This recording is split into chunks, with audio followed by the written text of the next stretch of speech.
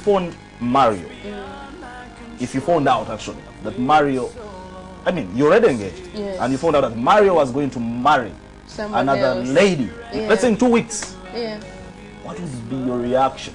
Would you carry a panga? Would you, I don't know, shoot him? Would you hire assassins? Okay, first of all, that would never happen. Yeah, I know. And we pray it doesn't. And then if okay, I'm a person, if you want your relationship to take long, don't believe what people say.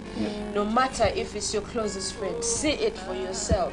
Especially when it comes to men, because sometimes our friends get it wrong. Sometimes your family might see him talking to a chick and really it doesn't mean anything. So it's nice to always, you know, that's the best way to do things. Otherwise, we'll keep on breaking up and making up all the time because of what we hear.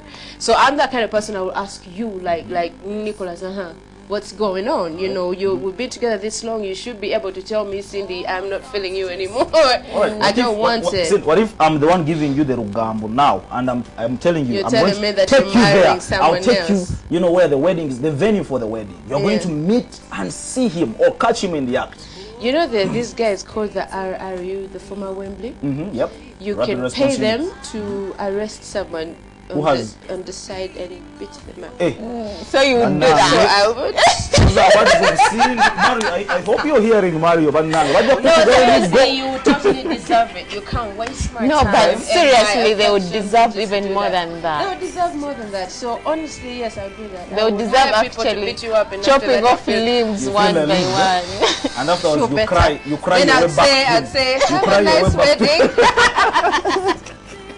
I'm telling you, we are still on Heartbeat, but we are going to take a look at one other clip of love gone wrong.